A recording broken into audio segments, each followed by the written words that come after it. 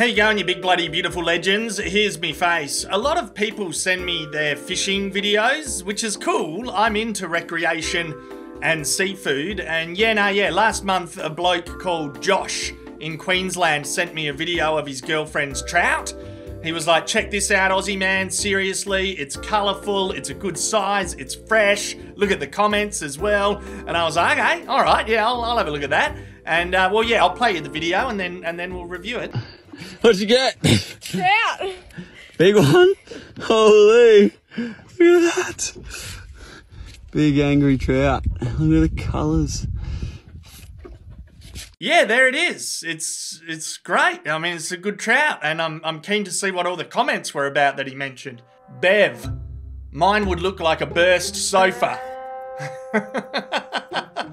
I mean, I'm sure after Larissa and Josh descale it and gut it and then make fillets out of it, it's probably not going to look so pretty either. And that's just a reality of fishing and life and survival. It's not always going to look pretty.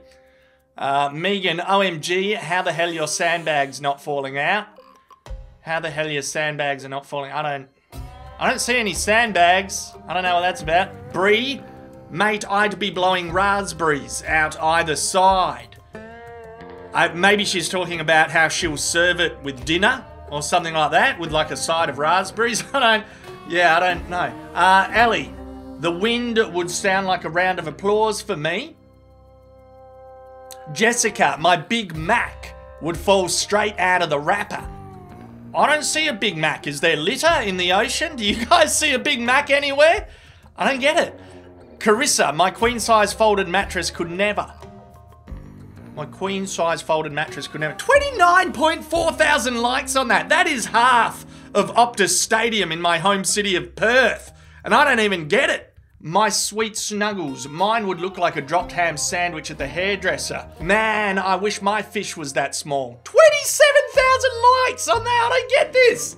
It's a good sized fish, it's surely above regulation. Mine would look like a strangled puffer fish.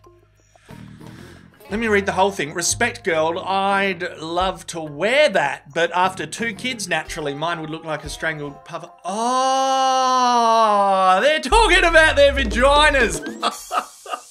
Crikey. Fuck me, Dad, how embarrassing. This is great, let's keep reading. What's it like being God's favourite?